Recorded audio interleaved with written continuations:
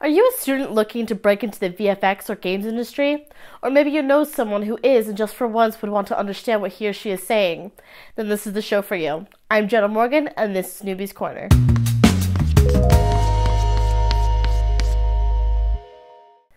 This month, we're doing a general overview of the tools used in computer animation. These tools can be very general and all-purpose, or be extremely specific.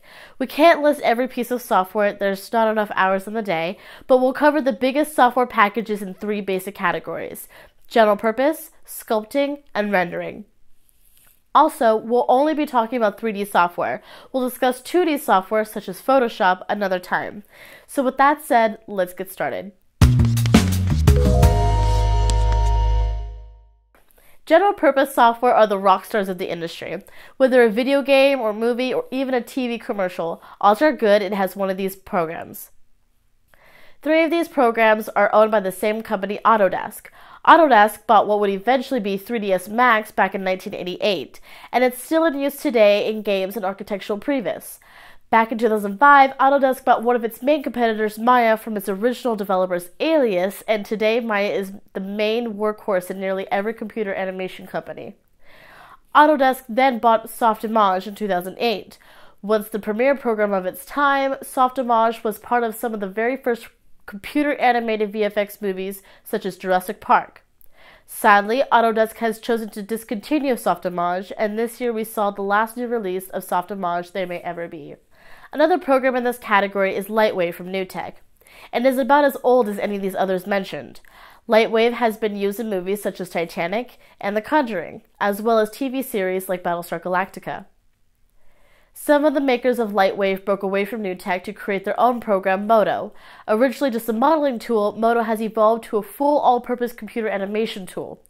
Recently, the company that made Modo, Luxology, merged with another computer animation company, The Foundry. Lastly, we have Blender. Blender is the only program on this list that is free, created by people in the computer animation industry for the people in the computer animation industry. Blender has been used to create fantastic short films, all created by members of the community volunteering their time. The next category of programs are digital sculpting tools. These programs can create high-detailed models in attempts to recreate the experience of sculpting in clay.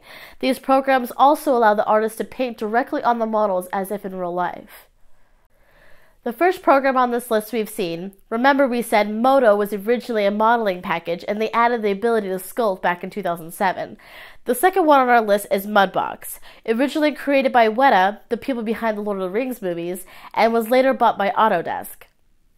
Mudbox is easy to learn and is arguably one of the more powerful painting programs available.